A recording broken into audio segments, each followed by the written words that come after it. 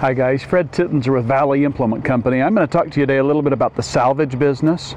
When we have a guy call in for a part, often they say, hey, do you have a salvage piece where you can rob that off of? And you can see back here, I've got a baler, I got a little Maxim. We've been parting these out for the last several years.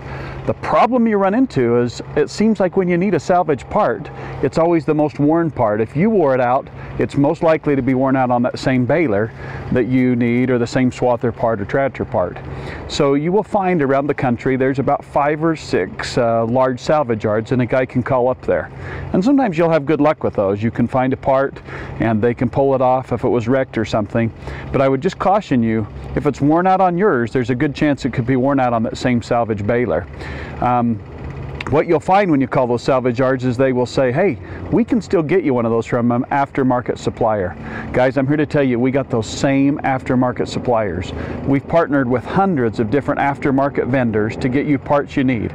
If you need all makes parts and you want something that is not OEM quality or OEM price, we can help you out.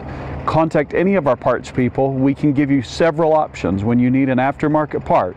Before you go to a salvage yard, let us save you the freight, let us save you the money. We're Valley Implement, Preston, Idaho, Grace, Idaho, Logan, Utah, Tremont, Utah. Thanks for your time.